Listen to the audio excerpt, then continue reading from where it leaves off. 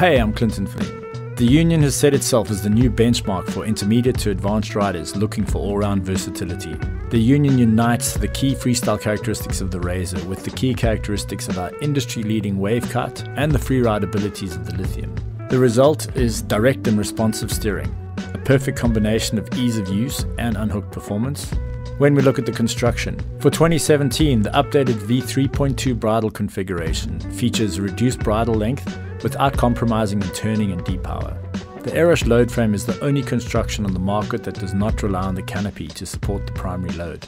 This load frame comprises of a web of Dyneema, while the other guys rely on a thin layer of polyester material to carry the hundreds of kilos of load. If you compare it to the first generation load frame, the strength to weight ratio for the Dyneema is about 40% higher than for Aramid.